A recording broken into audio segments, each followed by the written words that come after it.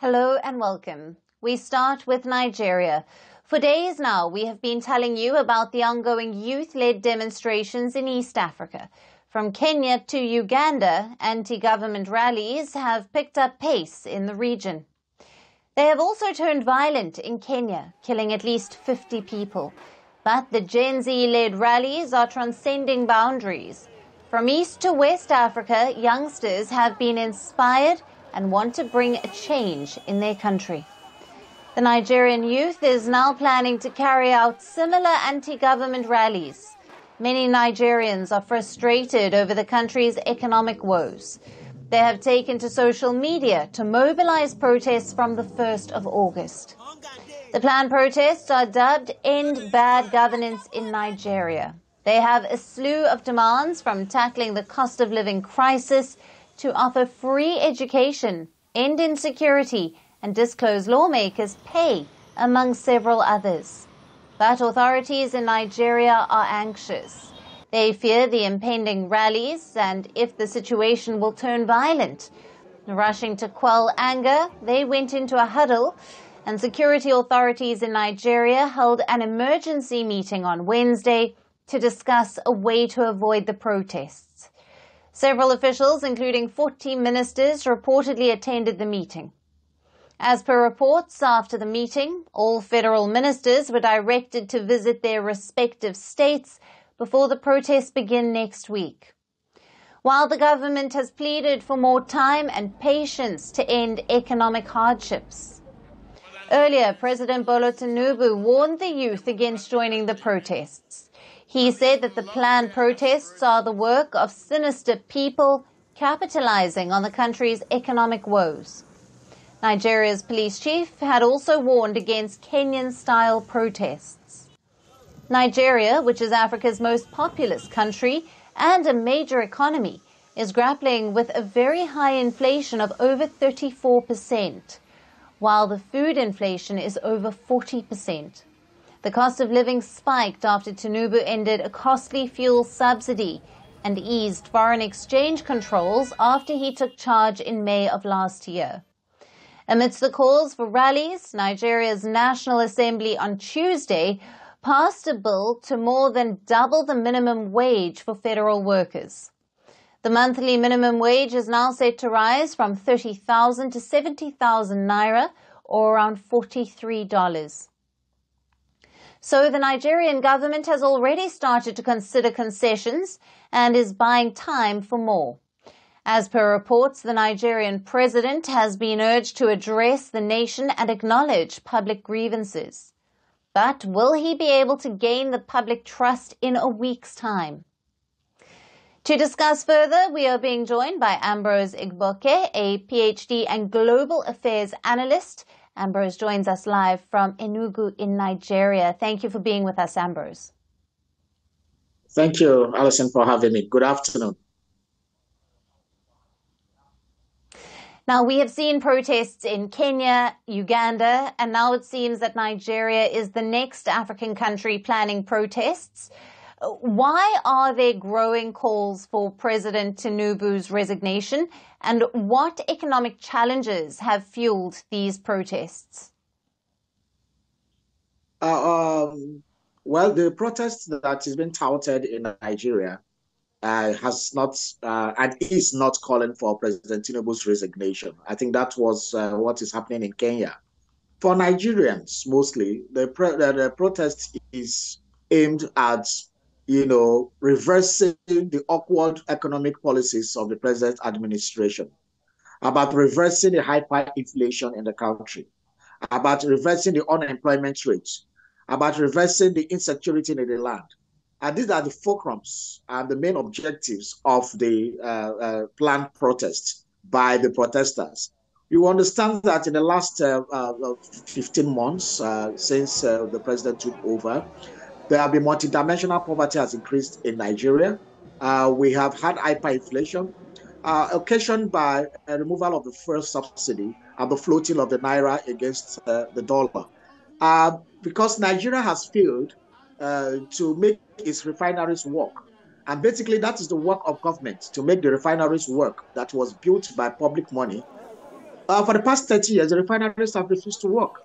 All the turnaround maintenances that were, monies were, budgeted for, billions for turnaround maintenances of the 4 refineries in Nigeria, none was working. Nigeria is basically the only organizing petroleum exporting countries, OPEC nations, that, exports crude for its own consumption, exports crude, refines the product outside the country with dollar-denominated amount, and bring it back again using dollars, and then expect to sell it in naira. Nigeria is the only OPEC country that basically does not refine its own domestic petroleum consumption in their country. And so it's an economic absurdity that a country takes its own petroleum product out and brings it in refined. So that makes the cost skyrocketed. So the government knew that they have failed in refining product locally. They now introduced the subsidy, which was supposed to bring down the cost of pricing, where you make it at par with international pricing. But when you now remove it, what government now did was to remove the subsidy without actually putting those refineries in working conditions.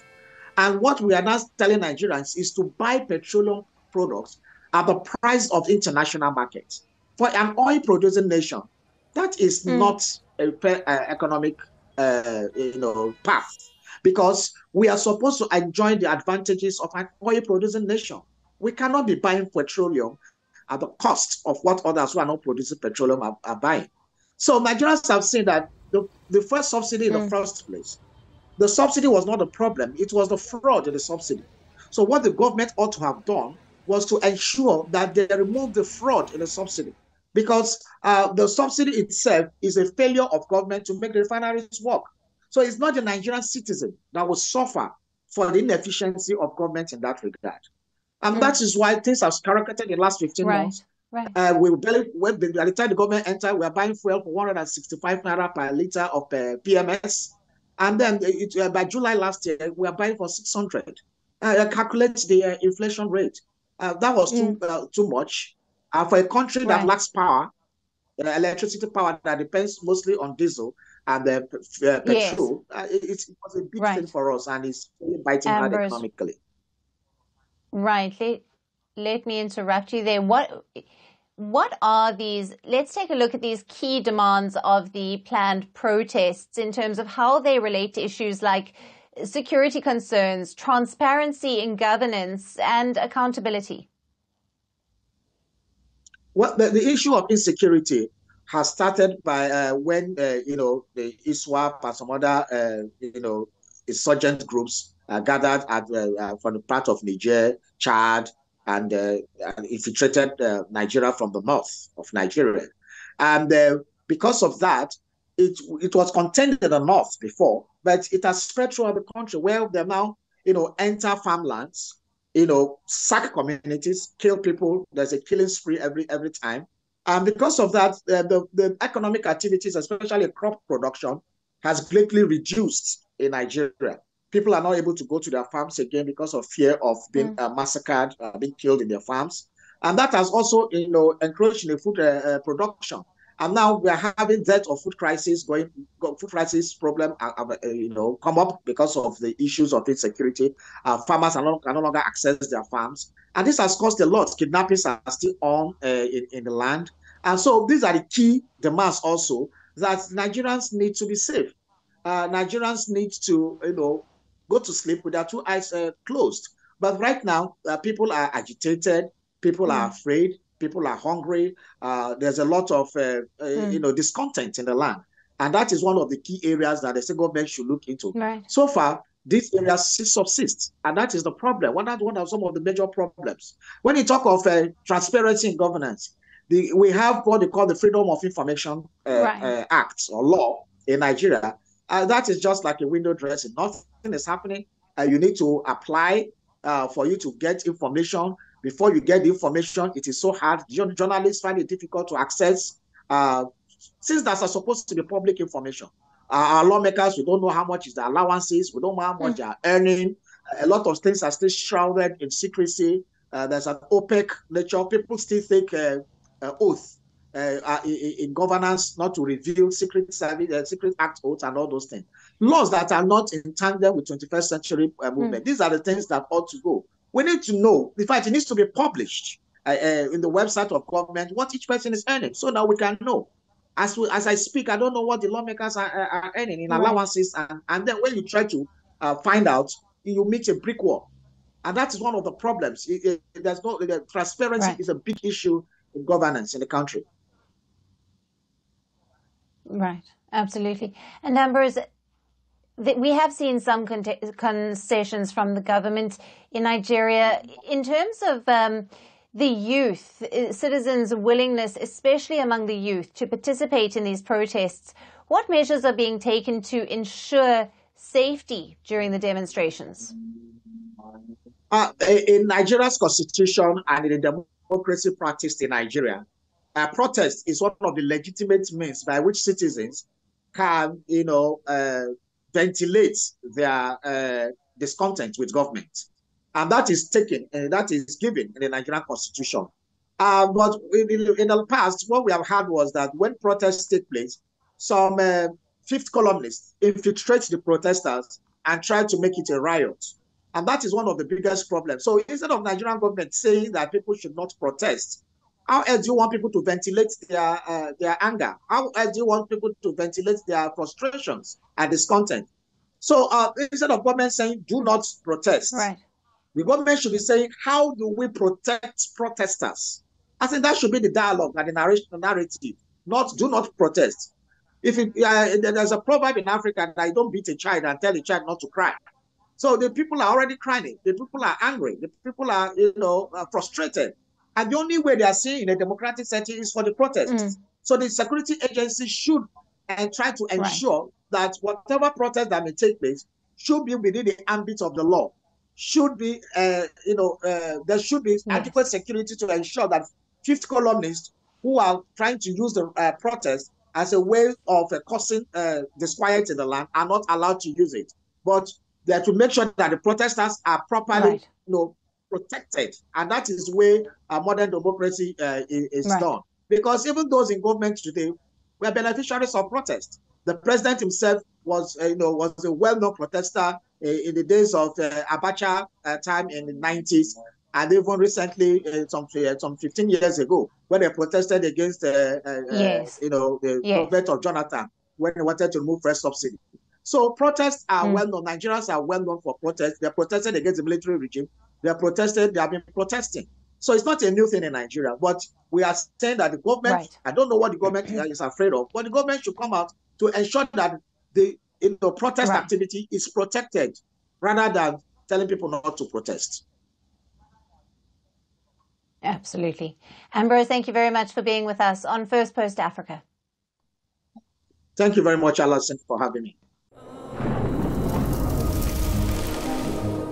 Climate change is on our doorstep.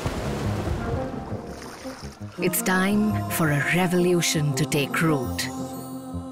And it starts with 1.4 billion Indians. It starts with one tree for humanity, one tree for Mother Earth, one tree for a future.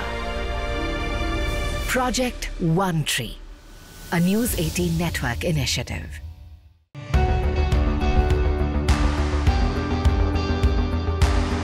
Across continents, one powerful news source. Bringing you diverse perspectives on the issues that matter.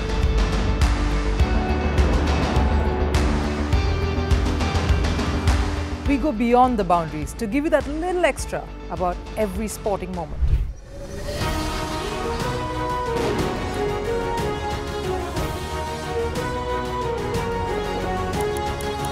So thank you for making Firstpost 5 million strong. We're counting on your support, and you can trust us to bring you the news unfiltered and unvarnished.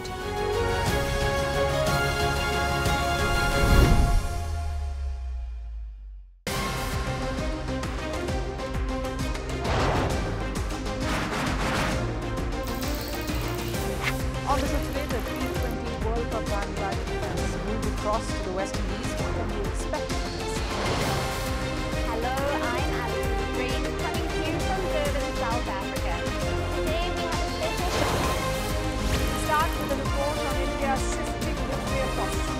Times and senior official editor of the Harvard. Hello and welcome to Firstpost America. I'm Aaron Ham, coming to you live from the nation's capital in Washington, D.C.